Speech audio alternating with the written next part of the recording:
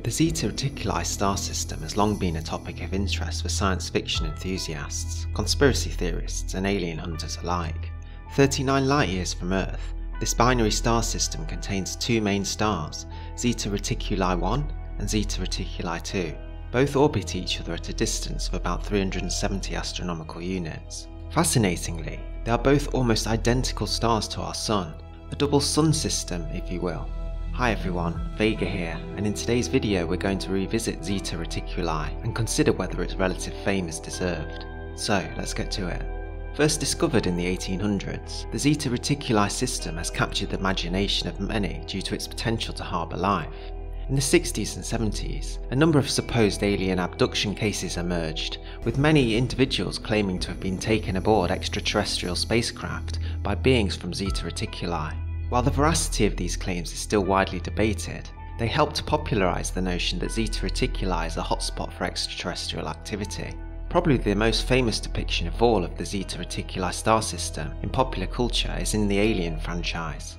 The first film, Alien, starring Sigourney Weaver as Ellen Ripley, a warrant officer, involves the ship's crew receiving what they think is a distress beacon on a planetoid in the Zeta Reticuli system, known as LV-426. In the film we see a glimpse that the object is actually in orbit around a gas giant in the system.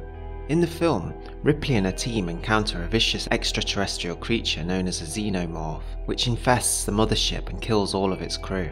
In a sequel covered, don't forget to check out our video on exomoons if you have a chance, and I'll link it in the card above. Of course, the most fantastical element of Aliens is the existence of the xenomorphs themselves. The creatures are depicted as having an incredibly resilient and adaptive way of life with a unique life cycle that involves parasiting and ultimately killing other organisms. While there is no scientific evidence to suggest that life forms like the xenomorphs exist, they serve as a potent reminder of the vast diversity of life that may well exist beyond our own planet. One interesting aspect of the Zeta Reticuli star system that has definitely fueled speculation about extraterrestrial life is the distance between the two main stars. Zeta Reticuli 1 and 2 are separated by a distance of about 370 astronomical units, or some 5.5 trillion kilometers. This is relatively close for a binary star system, yet remains distant enough to mean that neither star is a direct threat to the stability of either star's potential planetary systems, and it's led to some to speculate that any planets in the system may because of this be even more likely to harbour life. Gravitational forces exerted by the two stars on any planets in the system would be stable, which could provide a more conducive environment for the evolution of complex life forms. In pure statistics though, it is actually Zeta 2 surprisingly that is the larger of the two stars, coming in at an almost identical Sun analogue with 98.5% of the Sun's mass and 99% its radius. Zeta 1 is slightly smaller at 95.8% the Sun's mass and 92% its radius, meaning that its luminosity is quite a lot smaller than the Sun at 76%, whereas again, its larger partner Zeta 2 is almost the same luminosity as our star at 97%. Both stars are G-dwarfs, and Zeta 2 has the same designation as our Sun at G25, whereas Zeta 1 slightly less so at G35. Isn't that fascinating? We've talked many times on this channel about the Alpha Centauri system, which of course again isn't too different to this system, but the relative closeness of the two major stars of Rigil Centaurus and Ptolemy in this system makes the likelihood of stable planets less likely. Zeta of course does not suffer from this problem, and the safe zone, where planets could form without being disturbed by the other star, is much larger. The constellation in which the stars can be found, Reticulum, is a small and faint constellation in the southern skies. Its name is Latin for small net or reticule, a net of crosshairs in the focus of a telescope eyepiece that's used to measure star positions. As I say, a southern hemisphere constellation, even its brightest star of Alpha Reticuli only shines at plus 3.3 magnitudes, so it's pretty dim across the board. Zeta for its part barely even reaches naked eye visibility at an apparent magnitude of plus 5.52. Another intriguing feature of this system is the presence of a debris disk around Zeta Reticuli 2. The disk is composed of dust and other debris that is thought to have formed from collisions between asteroids and other small bodies in the system. The presence of a debris disk like this can indicate that there may be other smaller objects in the system that could potentially be the building blocks of planets. In the film Aliens, the planet LV-426 is depicted as having been terraformed with a breathable atmosphere.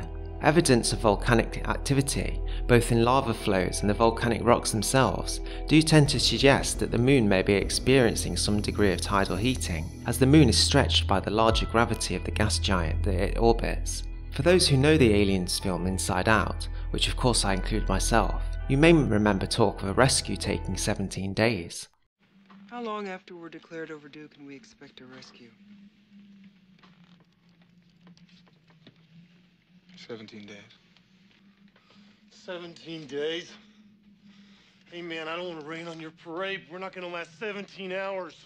Given that ZETA lies some 39 light years from Earth, or 371 trillion kilometers, if the rescue's coming from Earth, it means any spaceship would have to be travelling at 21.86 trillion kilometers a day. This is some 911 billion kilometers an hour, or 844 times the speed of light. What I think this means is that we can safely say for now that aliens and those scary xenomorphs lay well within the reins of science fiction rather than fact.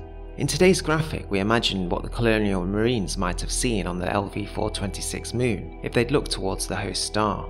We assume here that the main star is the larger ZETA 2 star, although there is no reference to this in the saga. Very much like our Sun, assuming a distance of 1 astronomical unit, it would shine unsurprisingly almost exactly like our Sun, if a tiny bit dimmer. We see in the distance the gas giant that LV-426 orbits, as well as the theorised debris disk. We see ZETA 1 shining in broad daylight, some 310 astronomical units away, around 10 times further than the planet Neptune would be, and shining at a modest -14 apparent magnitudes. This of course is still far brighter than anything we have in Earth skies, but clearly dimmer and faded. ZETA Reticuli is a binary system some 39 light years from Earth that contains 2 almost replica sun stars in a distant, yet related orbit with each other. Science fiction has wondered about the 2 stars for many years, and recent discoveries have revealed a protoplanetary or debris disk around the larger star of ZETA 2. Part of the very faint and unremarkable constellation of Reticuli, the net, these 2 stars have punched above their weight in astronomical folklore for some time now. We wonder if one day in the far future, human visitors may turn those stories and tales into reality. Thanks for watching and consider subscribing if you haven't already. If you would like to support the channel further, you could consider buying me a coffee and I'll link this in the description. Thanks to those of you who have already done so. And if you have any videos or subjects you'd like to see brought to life, don't forget to let me know in the comments below, and perhaps your idea next week could show up. Take good care of yourselves and look after your friends and family well, and I'll see you on the next one.